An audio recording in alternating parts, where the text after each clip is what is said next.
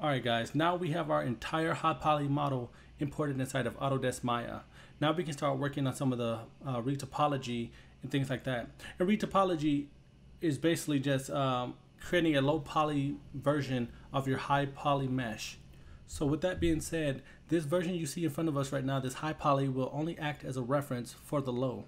So really quick, I'll just hide all objects on this screen right now except for the handle. And I'll show you guys one example of doing retopology. And this is really commonly used when using shapes that are primitively formed. Like this is a giant rectangle, you can see that. So I'll use a cube here, and once it's imported into the grid, I'll just upscale it and then match it to the length and width of the handle.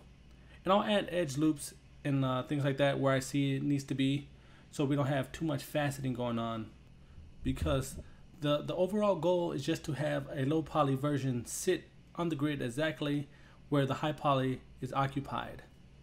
And once we're complete with this stage, we'll just add our edge loops, and I'll just do a side-by-side reference so you guys can actually see this. So I'll duplicate this, or I'll just move this over so you can see the high poly next to the low poly.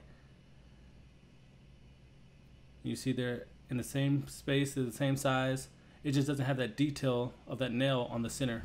And this is just one way of doing retopology in any 3D application. Now this is quad draw. This is unique to Maya. And other programs can do it, like ZBrush. It's when you make your high poly live and you can start creating faces on top of your high poly model. And you can see where this could be beneficial.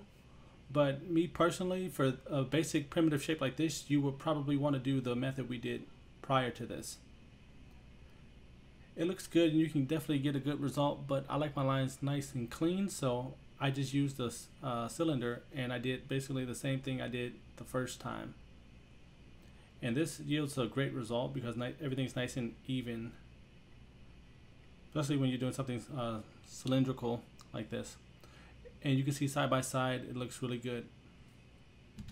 Now this next option I call Fusion Maya Low Poly Hack. And this is an extreme way of cutting down time, focusing on retopology. So I have this iron sight here, the high poly. Now to create the low poly, I go back into Fusion 360, I delete all of the fillets and rounded surfaces, and then I export a low poly version.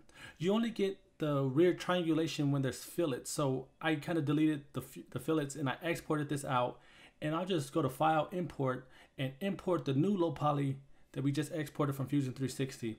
And I'll just slide this over so you can see the comparison from the high poly and the low poly I just exported. Now this is like perfect, guys. And don't worry about the lines that go inside, the triangulation, because if you work in game art, you know that any model you bring into a game engine will be triangulated anyway, right? So what about the UVs? So if I just solo this and I go to UV editor, and I go to create automatic, it creates the automatic UVs with no, it's like this is almost perfect UVs. So if I press Control L, it'll pack them. So all I have to do now is just scale this down really quickly, and it fits in the 1:1 ratio. Now this isn't to say that this is the best method, but if you are on a time scale and you need to get something pushed through from Fusion 360 into game ready version, this is one way to go about doing that. And you still need to know how to do retopology using quad draw, because employers want to know that you know how to do the job.